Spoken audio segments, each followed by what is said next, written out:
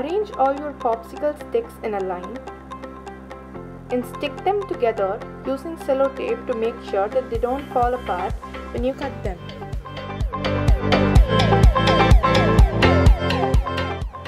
Using a scale, draw lines near the edges of the sticks and then cut off the edges and take off the sellotape strips.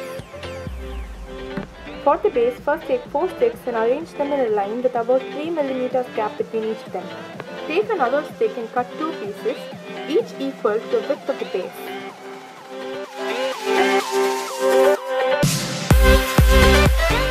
Now, stick them using any strong glue to the base.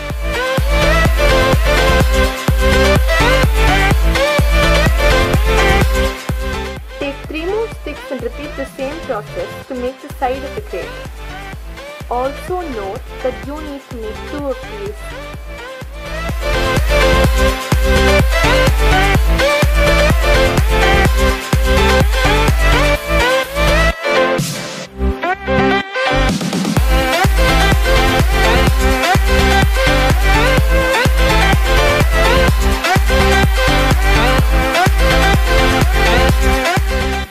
Cut out 6 pieces, each equal to the width of the base.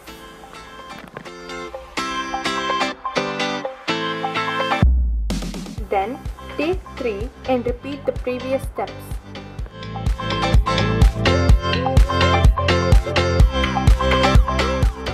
And again, you need to make 2 of these. So in the end, you will be having these pieces with you. Stick them all as shown.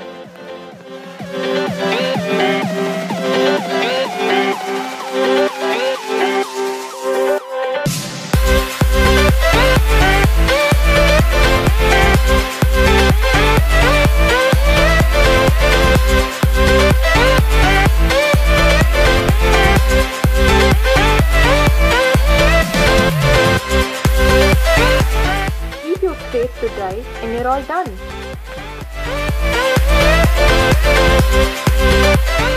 Don't forget to give this video a big thumbs up if you found this helpful.